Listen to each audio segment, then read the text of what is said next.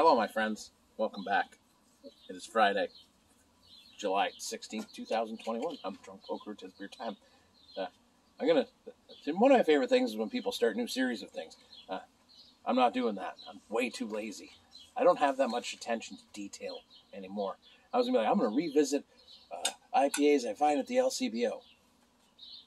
Ain't nobody got time for that. Anyways, I found this at the LCBO. It's been a while since I've had one, and I thought I'd like to revisit it. From Cowbell Brewing Company, I need more Cowbell. Purdue's Boxing Bruin, IPA, 6.3%. One of my favorite beers from them. I remember when they introduced it, we were all like, we were just all so happy. And just throwing moisture at you. Because, I love Cowbell's location. I have not been there in a long, long time. Maybe we'll go back. We need to start road tripping again, I guess. Maybe you can do a series. I'm not doing that. It's too much work. Stop. It's not a thing. But yeah, so I found this. I drank one yesterday. I was going to do a thing, and then I was like, I was really lazy. So I'd do it today. So I did want to revisit it because it's been a while since I've had it, and I thought I really enjoy this as a beer. It's a good beer. So let's get into it. Cheers, my friends, to Cowbell. More Cowbell.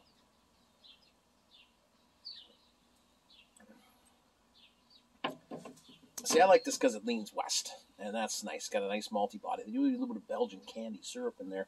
You get that little touch of sweetness in there that nicely rounds out the mango, lime, grapefruit pith, the pine on the back. It's got a nice bitterness to it, but it also kind of has an easygoing bitterness. You know what I mean? It's not quite as punchy as, say, a headstock, like right in the face with the hoppiness. People hate that word too. It's a hoppy beer. It's like a friggin' rabbit.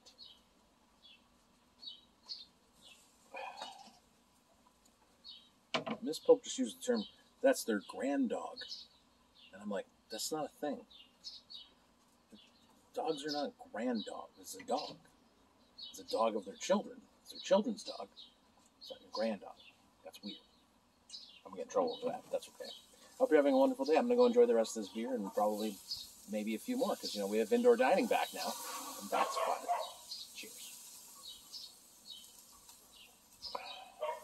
Available at your local LCBO and Walmart.